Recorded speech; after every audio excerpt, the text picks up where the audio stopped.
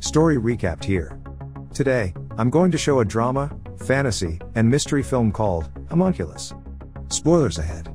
Watch out and take care. In present Tokyo, 34-year-old amnesiac Susumu no Koshi is a homeless man living in his car.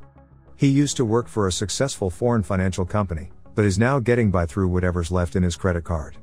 He goes about his day in his car when a young fellow taps on his window. It's a medical intern named Manabu Ito. Ito offers him an opportunity to earn money through a human medical experiment, but Nokoshi flatly declines.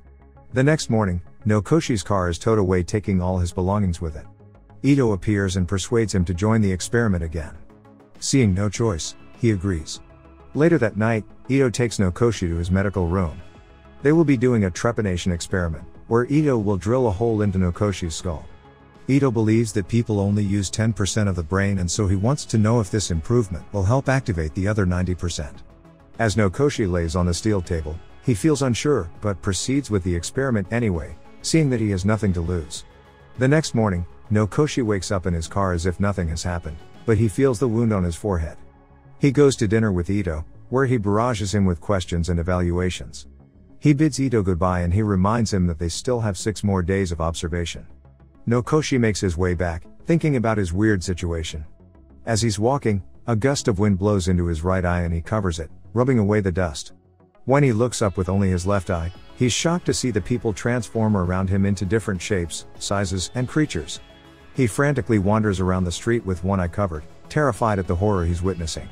Suddenly, he bumps into a large robot homunculus that turns out to be a Yakuza boss. The henchmen pin him to a wall as the boss brandishes his knife. Just as the boss threatens to cut off his pinky, Nokoshi has a vision. He pleads with the boss to stop what he's doing before he cuts his own finger. The boss stops and starts trembling and crying. The henchmen are confused and let Nokoshi go and they scutter away. Nokoshi goes immediately to Ito and tells him about what happened and the human-monster hybrids that he saw. Ito is excited and concludes this sixth sense is a side effect of the trepanation. He asks Nokoshi if he can see him as a monster, but he only says that he sees nothing because Ito is invisible. On the third day, Nokoshi manages to get his car back and meets up again with Ito. Ito calls the monsters homunculus, and concludes that the homunculus is how people see themselves.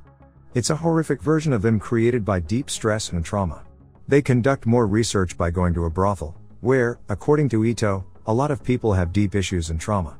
Nokoshi sees only one homunculus, a girl with the number tag 1775, and calls her a sand monster. They follow her to a cafe and Ito quickly feels a strong attraction towards her and decides to approach her. Nokoshi watches the encounter with one eye and sees the sand being sucked by Ito's invisible body. The girl leaves and Nokoshi confronts a dejected Ito. He sees that Ito has red dots all over his body and he quickly leaves, but not before handing Nokoshi a cell phone that he managed to swipe from the girl. Nokoshi spends the night in his car going through the girl's phone. He learns about her strict parents and the alternate social media account that she keeps where she posts about her sexual fantasies and pictures of self-harm. Suddenly, some men appear around his car. The henchmen take him to their boss, who asks Nokoshi about what he did to him. The boss doesn't like to feel vulnerable, so he drags Nokoshi up by the collar, threatening him with a knife.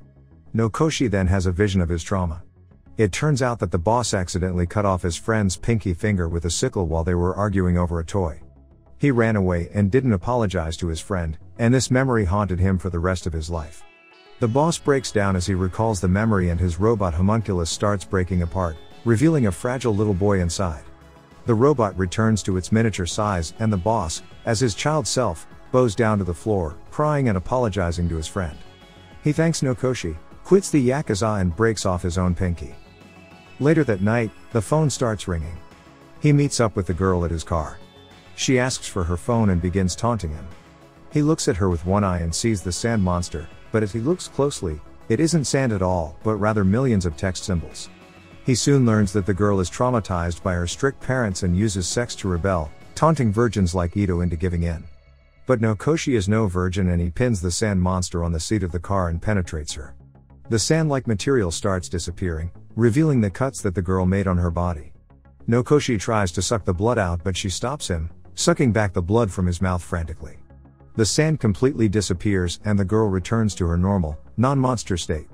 The next morning, Nokoshi is shocked to see that he has absorbed the other's traumas. His hand has now turned robotic and his leg is composed of sand. He runs to the hospital where Ito interns and is asked to wait in line. He then sees a faceless woman. He falls back, shocked at her face, but at the same time, he can't help but feel like he's seen her before. Ito arrives and takes him to his examination room. He tells Nokoshi about a woman who absorbed the homunculi too and then killed herself. Nokoshi doesn't want to die seeing these monsters, so he threatens Ito to close the hole in his forehead. Ito agrees on one condition, that he tells him what his homunculus is. Nokoshi leaves and the memory of the woman lingers in his mind. He rummages through his car and finds a business card signed by one named Nanako. The memory comes rushing back to him and he remembers her from an encounter at a bar. He remembers loving her, moving in together, and just being with her. With his newfound memory, Nokoshi traces Nanako back at the hospital. He approaches her and it turns out that she has amnesia too and doesn't remember him. To help her remember, he takes her to their old apartment. Together they reminisce through their old stuff as Nokoshi fills in the empty spaces in her memory. Nanako breaks down for a moment, but Nokoshi reassures her with a kiss. Later that night, the two make love, signaling their reunion. Unbeknownst to Nokoshi, Ito has been calling him all day. On the 6th day, Nokoshi wakes up with Nanako in his arms and his own homunculus gone. As he hugs her, he notices the same wound on her forehead, revealing that she had also undergone the trepanation experiment by Ito. He drives back to Ito's room but finds him gone. He ransacks his office, looking for clues, and notices a framed family picture. His phone rings and it's Ito. Nokoshi confronts him and learns that Ito knew about him and Nanako all along. Ito also tells him that all the homunculus he's been seeing were illusions of his own world. Before their call ends, Ito tells Nokoshi that the real Nanako will remember the real world soon and that sometimes, some memories are better left unremembered. Determined to save the love of his life, Nokoshi searches for the drill in Ito's office. Meanwhile, Ito arrives at their apartment, but this time, a different woman wearing Nanako's clothes opens the door. He smiles at her and calls her by her real name, Chichiro. Back at the office, Nokoshi drills the hole back into his forehead. As he looks at himself in the mirror, his ability has returned, and once again he sees his robotic arm and sandy leg. Nokoshi returns to their apartment and is shocked to see an unknown woman wearing Nanako's clothes. As he looks closely at her with one eye, the woman's face alternates between the stranger and the woman he loves. He begs her to tell her who she is and she admits to killing the real Nanako. As he touches her, he's sucked into another vision. Chichiro is driving with her boyfriend at night and after an argument, she tries to get out of the car. He stops her and in turn doesn't see Nanako running into the road. Chichiro is thrown out of the car as her boyfriend hits Nanako and Nokoshi. Chichiro watches in horror as her boyfriend dies instantly and sees the dead body of Nanako. In turn, Nokoshi remembers his own memories of that night. They had an argument and he soon learns that she had a miscarriage. She runs outside and he pursues her, but it's too late. They run straight into Chichiro and her boyfriend's car.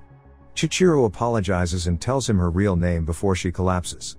After tucking her in bed, Nokoshi faces Ito in the living room, giving him patronizing remarks. At this point, Nokoshi feels defeated. Now with Nanako dead, he literally has nothing to live for. As Ito continues to taunt him, Nokoshi finally reveals that his homunculus is water. At first, it seems like Ito's invisible, but when gets nervous, bubbles rise up from inside him. Ito is shocked and faces him, denying his accusations. As Nokoshi looks at him, Ito's water figure resembles his father and a goldfish appears. He grabs Ito by the arm and sees the visions of his real trauma. As a kid, Ito's father kept a pet goldfish and paid more attention to it than his own son. Ito is starved with love and even colors his skin to resemble scales. One day, fed up with his father's inattention, Ito deliberately breaks the fishbowl, leaving the fish to die. Meanwhile, the grown-up Ito trembles and falls to his knees, begging Nokoshi to help him, since he's the only one who can actually see the real him, and that he can finally prove to his father that he's worth paying attention to. Nokoshi tells him that it's no use, the homunculus is gone, and that they should just look at the other person and create their own world. Ito breaks down crying and despite everything he's done, Nokoshi hugs him and comforts him, understanding the pain of not being seen. On the 7th day, Ito drills hole into his own forehead and stitches other eye shut as he looks at the sunrise. Nokoshi gets together with Chichiro and even though he sometimes still sees Nanako, the homunculus is now gone.